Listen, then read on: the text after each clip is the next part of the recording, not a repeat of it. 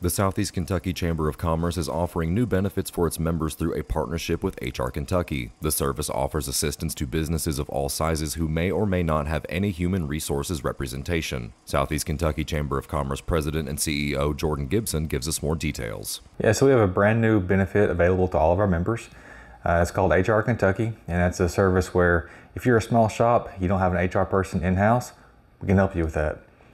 So everything from, employee applications to, maybe eventually firing an employee, offering benefits like 401ks, vacation time, all those things that you need policies for, you need to make sure that you're following the laws and regulations for. We can help make sure that you're on task with that. Even if you have someone in-house, if they've got a specific question they may have an issue for, we have access to experts, so reach out to us and we'll find the answer to whatever the question is.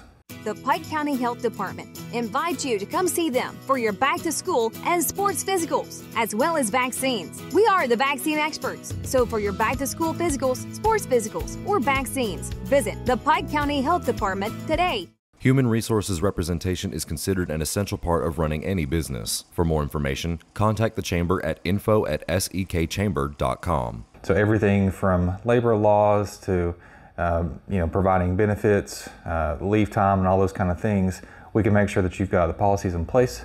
If you've got the legally required posters hanging on the walls, make sure that you're following all the things you need to follow so that you're in accordance with all the laws and regulations. And again, even if it's just you're trying to provide a better benefit or protect yourself, all types of policies and procedures for social media use, use of company property like phones and vehicles, all those types of things, just to make sure that you're covered and that there's a policy in place.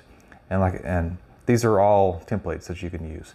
So you can take it and you can craft it to fit your need and copy and paste your business name into it and make it your own. Reporting for Mountaintop News, I'm Nick Collum.